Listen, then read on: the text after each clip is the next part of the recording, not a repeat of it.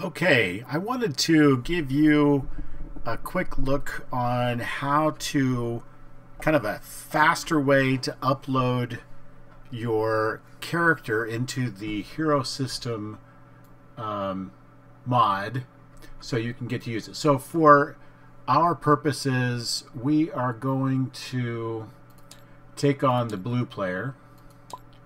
So we're going to be the blue player now. So as the blue player, we have this, which we call the puck. And the character sheet underneath it is here. So you can see if we click on these are like tabs, you can expand to see that part of the character sheet. So I'm going to put those down. I'm going to show you the easiest way for you to update and upload your character sheet. So when you're using this, you would need a JSON file. And so I'm going to go grab one and show you. Let's see, identify it first. So here, I save these also up on GitHub, so I can get a URL directly for those. But for this, I'm going to just assume that maybe you don't have GitHub or don't want to try to figure out how to use that, and you just want to use the built-in tool. So what we're going to do is we're going to go to Modding and Cloud Manager.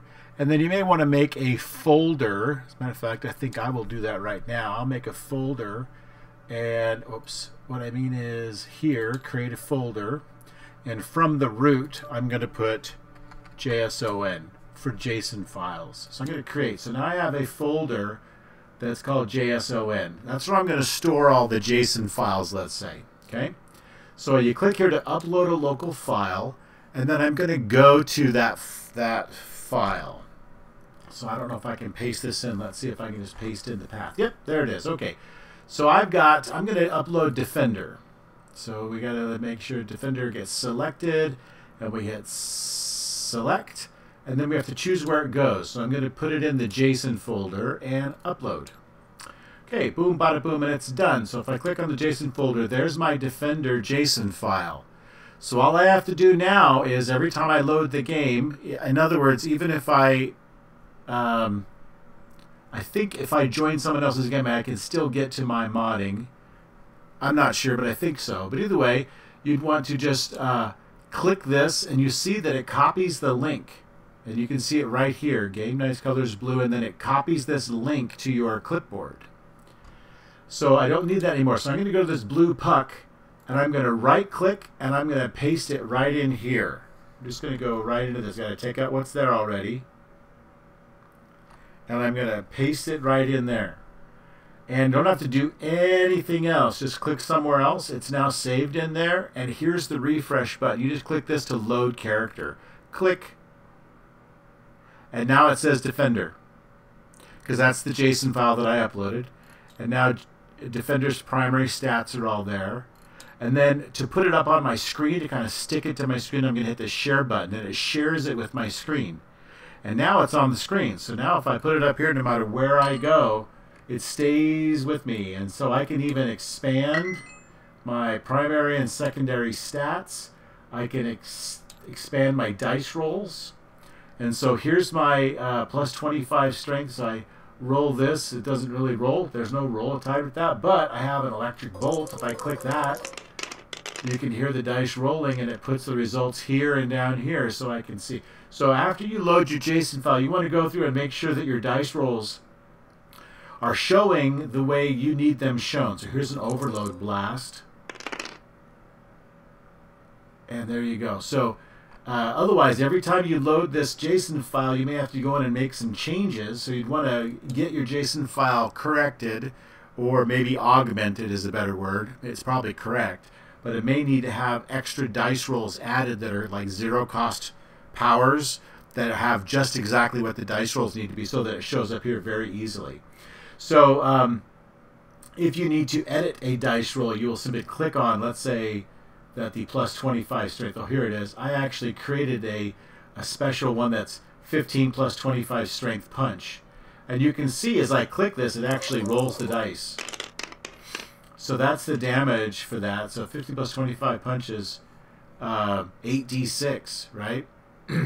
So that's a total of 24 stuns, 6 body. Your to hit roll is, you may also want to use a quick roll, have that open. So this is usually about all I ever have open. I usually have the roll editor closed and I have combat open so I can show that I'm prone. I'll just check that box and it says defender is now prone. It sends that out to everybody.